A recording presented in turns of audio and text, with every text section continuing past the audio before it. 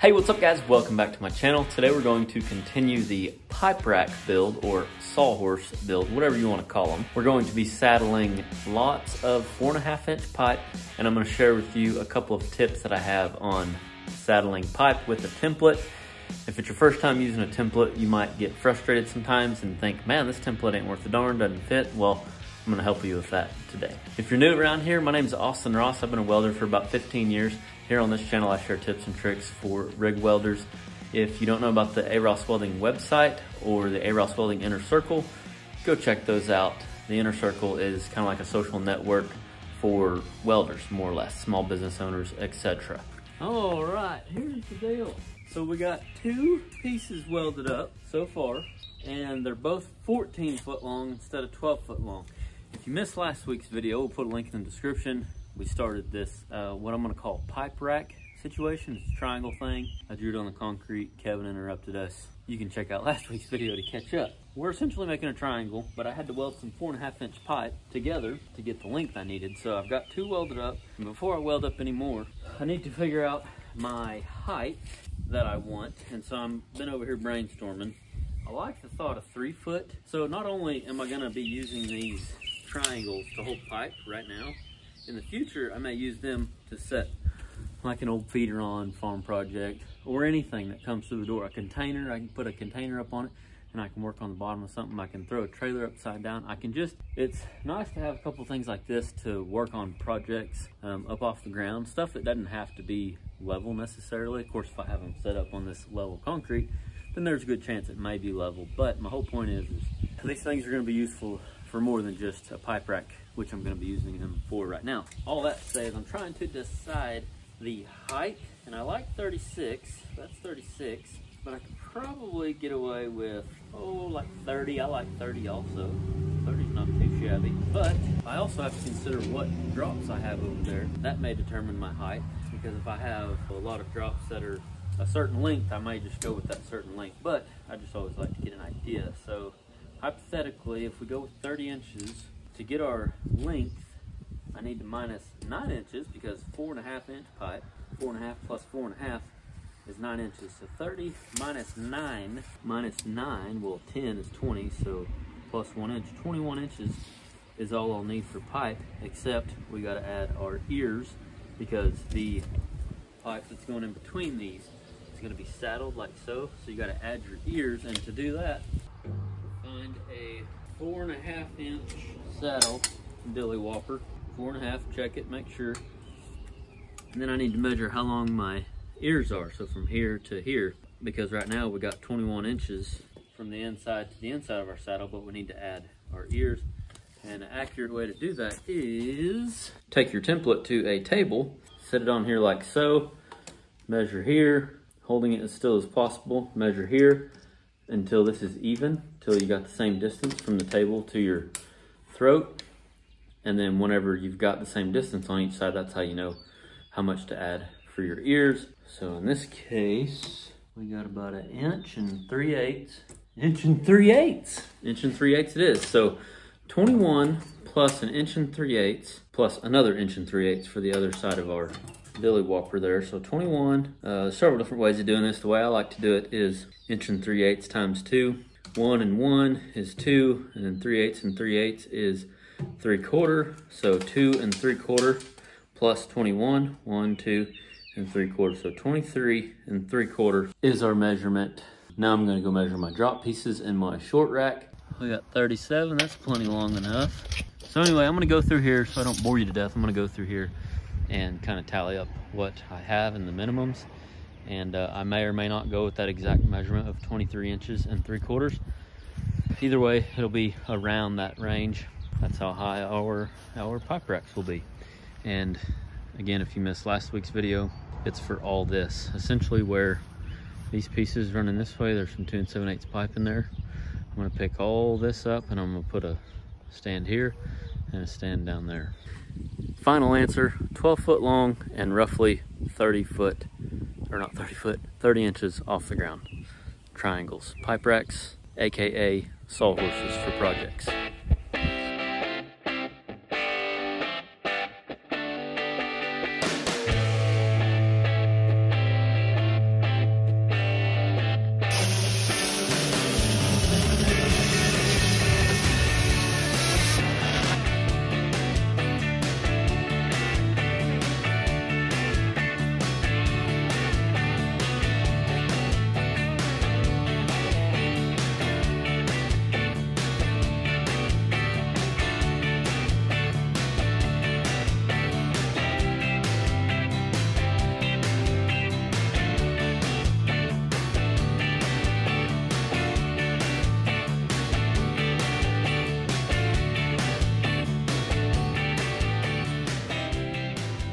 look at the difference in these so far.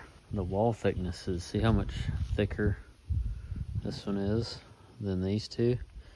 And this one's pretty thick. So one thing I wanted to point out is that's half the reason why these templates seem to be quote unquote off.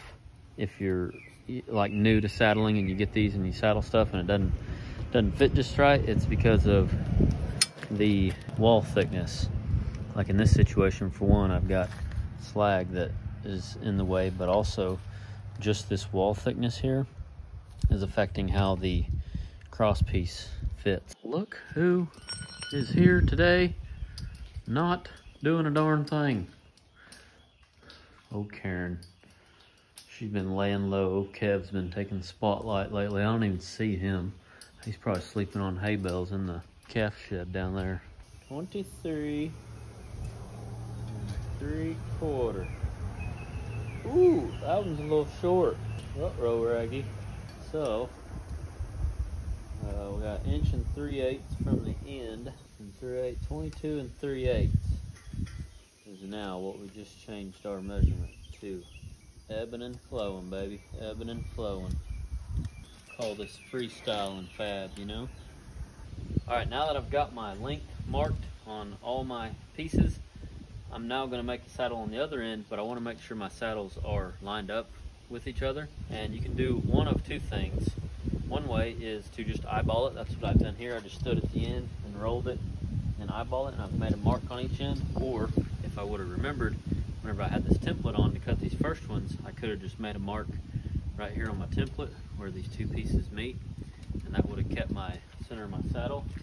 Once that's marked, I take a center finder and put on the mark that I've made, making sure this is seated good, and then I roll the pipe, which it's pretty close to being level, also making sure you're zeroed in here on your dial. And then once that's level, I'm going to take this to this end, and then now I'm going to leave the pipe. I'm not going to roll it, but I'm going to roll the center finder itself till it's level. And then once it is level, you can either take a hammer and tap it, or with this particular center finder, I can actually reach my mark with my soapstone, and then I can go ahead and spin it around here so y'all can see what's going on. Where I made that crow's foot, where my center finder was at, I'm going to make sure it's lined up with where these two pieces meet on my template. And then where my measurement is, I'm going to make sure it's right here lined up with my throat. And then now I can go ahead and mark my other saddle. To kind of compensate for the wall thickness, whenever I get up here to these ears, I kind of go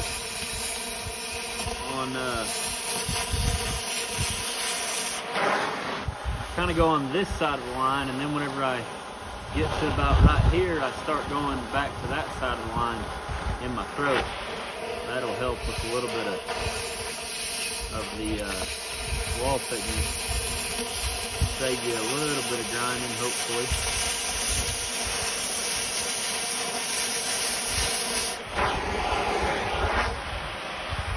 If you do happen to be doing the same thing I'm doing by using this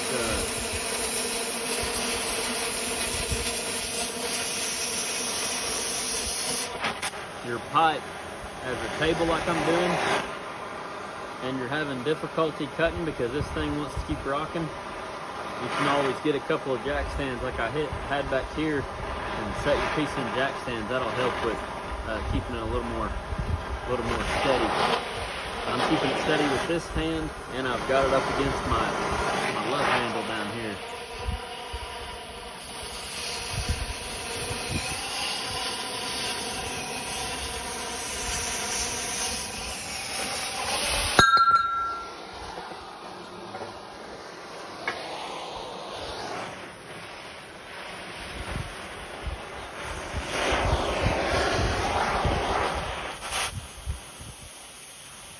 I like to start on my junk piece, which is this short piece here, and drag into my line. Start out here, drag into my line, and then take off.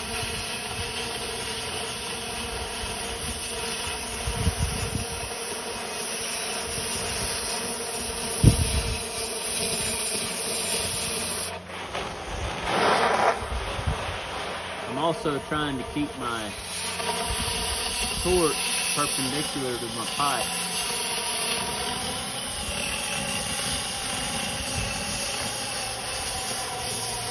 It doesn't have to be necessarily, but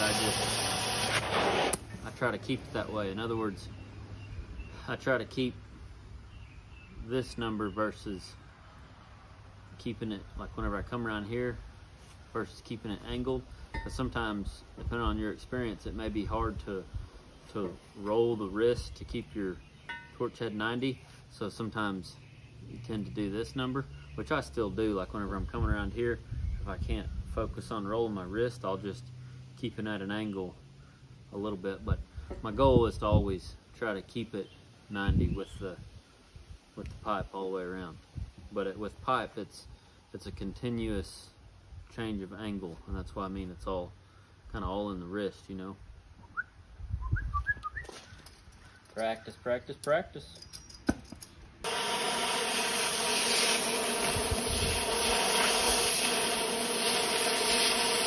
Cross over the line right here on the line, then I'm on this side of the line up here on my ears.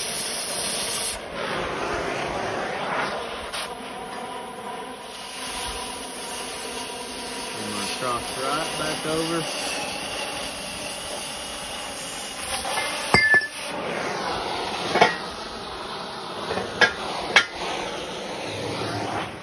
Just a little. You don't have to do all that. It's just a little thing that kind of helps a little bit. Potentially save you some grinding.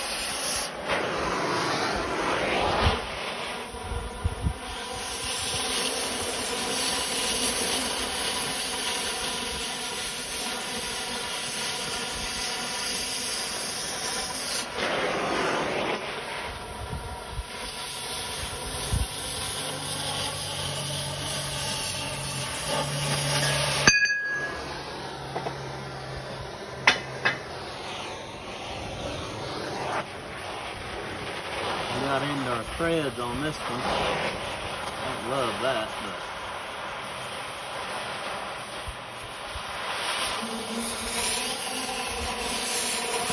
let's see what type of wall thickness is left.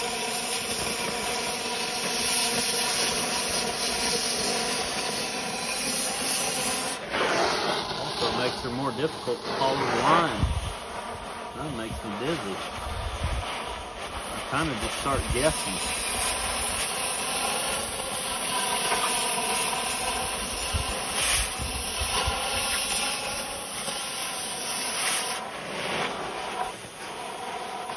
See, that's giving me trouble there.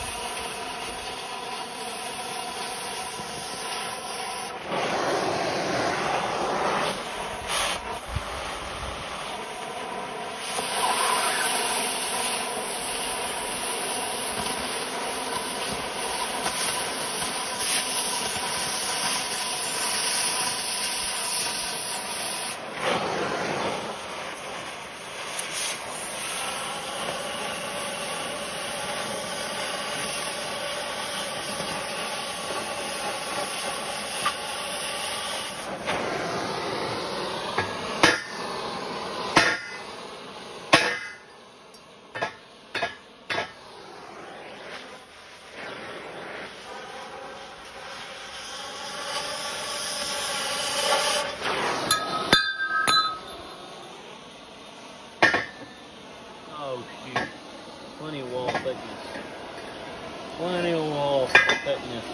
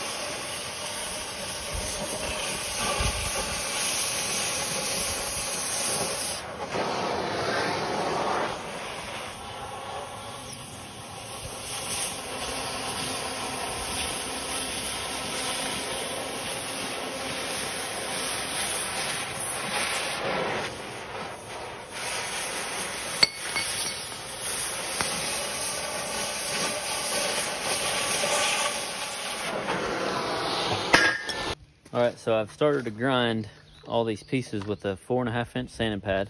Now all I'm doing is laying it back, but depending on the wall thickness will depend on whether you have to grind it or not. This is 3/8, maybe a little bit less. But anyway, I just wanted to show you what it looks like before we even take a grinder to it, which as you can see here, there's some slag on the inside, and how bad of fit that it is. You're looking at roughly a 1/2-inch gap on each side in your ears. And then on this next example, I took a grinder and just knocked that slag off, but I didn't lay anything back. And you know, you're looking at, it's a lot better. It's definitely weldable. Probably about a 1/4 inch right here and right here, but still not the best that it could be. And then you got the one where we've laid it back with our sanding pad on each side. Fits a lot better. So depending on the wall thickness and size of pipe, like on 2-inch for instance, with something like this wall thickness around 3/8 or 5/16, 2-inch, this length here all of a sudden is way smaller, so it's less of a big deal, more or less what I'm saying. So like on 2-inch on fence, I might go ahead and weld this, but on 4.5-inch this thick, I'm going to take the time to do this number. At the end of the day, all this is kind of just personal preference, but I just, you know, and what you're used to. But I'm kind of an advocate for shooting for perfection, just because as long as it's an imperfect world, so it's never going to be absolutely perfect, but if you're shooting for perfect, you're just naturally going to get better quality. So all right, now that we got all our pieces cut and cleaned up, next thing I'm going to do is make sure, double check, make sure this is level, and then it also needs to be square. And then I'm going to put one of the pieces here, one in the center, and one on the end.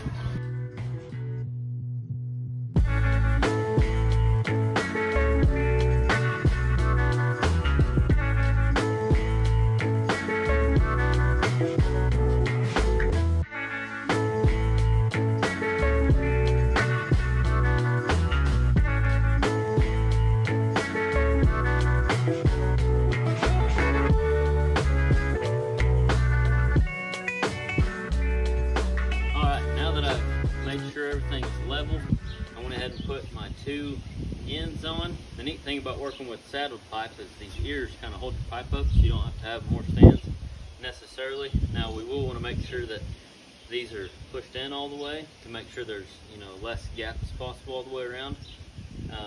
But what I've done to square this up is, for one, you can kind of eyeball it by having this piece in. As long as this piece is square and your marks are lined up, the 5 inches that we come in on each side, as long as everything's lined up, in theory it should be pretty close. But to make sure, we took our center finder and we put a center punch on top of these marks here, then we cross measured. I'm going to check for square one more time and then go ahead and tack these off. And actually, before I tack them off, I need to put my center one in there. Toma.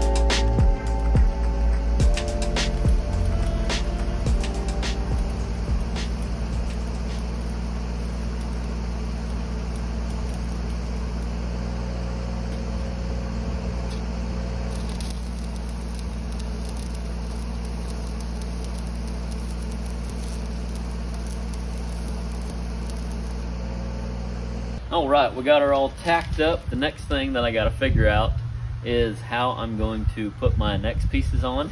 So what I'm going to do, I'm going to have another one here and another one here, and then another long member right on top, and that's going to be our triangle pipe rack slash sawhorse situation. This is my first time building such a thing. I've seen a lot of these over the years, but I've never actually built one. So I've got a couple of ideas, but I'm not sure how I'm going to do it.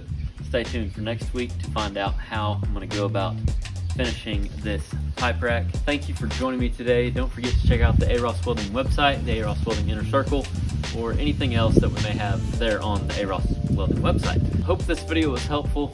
Again, thank you for joining me. Thank you for all your support. If you have any questions, you can text them to 405-643-7176. Hope you all have a great weekend, and remember, learn something every day.